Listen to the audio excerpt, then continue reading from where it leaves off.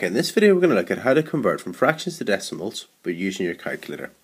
So we're going to do 4 fractions just to show you how to do it. We're going to do a quarter. That was quite a nice easy one, you should know that already, it's 0.25. But again, I just want to show you how to do it using your calculator. We're going to do 2/5, 1/3 and 2/7. Now of course you could do it, remember the line means divide, okay? So you could do, for a quarter, because the line means divide, you could do just the top of the numerator, 1, divided by 4. Now whenever you're doing something like that in your calculator, make sure you're doing the numerator 1 divided by 4. I have seen students doing it the wrong way around, okay, and saying 4's, doing 4 divided by 1, but it's 1 divided by 4, which equals 0.25. So that's perfectly acceptable, and that's what you could do for all of these. You could do 2 divided by 5, 1 divided by 3, and 2 divided by 7, and that would convert all of these into decimals perfectly fine. Another way to do it though is to type this in as a fraction into your calculator. So you could do 1, and that's the fraction button there, fraction button 4. Now depending on what mode you've got your calculator in, okay, I've got mine in line mode at the minute. If your calculator's in math mode, whenever you try to press 1 fraction button, it won't work, okay. What you'd have to do is to press AC, okay, I'll actually show you. So if you've got your calculator in the other mode, I'll just put it into math mode.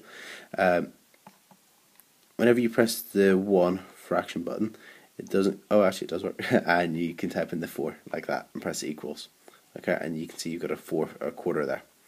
Then what you do is you press the SD button and then you get 0.25. Actually that's quite neat. Okay, so if you got it in math mode, by pressing shift mode 1 and 1 again, you can type it in as a fraction. It actually looks like a fraction.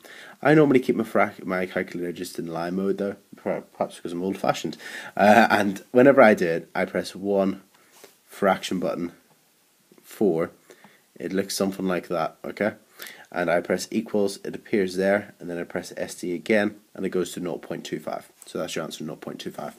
So let's do 2/5. Again, you could do it in math mode or in line mode, whatever. 2 fraction button 5, press equals, 2/5, press the SD button, 0.4. So the answer is 0.4. Remember, you could also do 2 divided by 5 on your calculator, that would give you the same answer.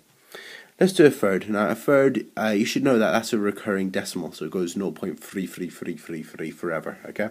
Let's have a look at what it looks like on a calculator, these recurring ones. 1 fraction button 3, press equals, and you've got 1/3 there. If you press the SD button, you can't quite see it, I'm not sure if you can see it on the video, but that goes 0.3 and it's got a dot above the 3. Remember that little tiny dot means recurring, so what it actually means is 0.33333 forever. If you get one of those dots, you can press the SD button again and actually does it in full for you, okay, so it actually comes out as 0.33333, so it's actually done it with a dot first of all, like that. And then if you press the SD button again, it does 0.3333 forever, okay?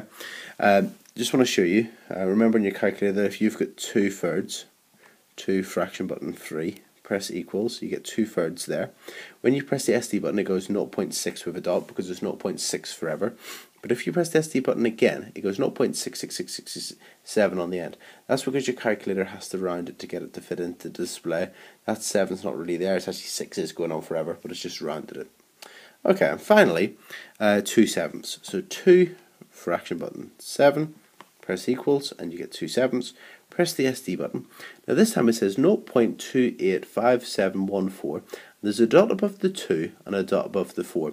That means that all of these numbers in between, and including the 2 and the 4, recur. So if I press the SD button again, you'll see it in full. So it goes 0.285714, then it repeats again, 2857. So that's your answer.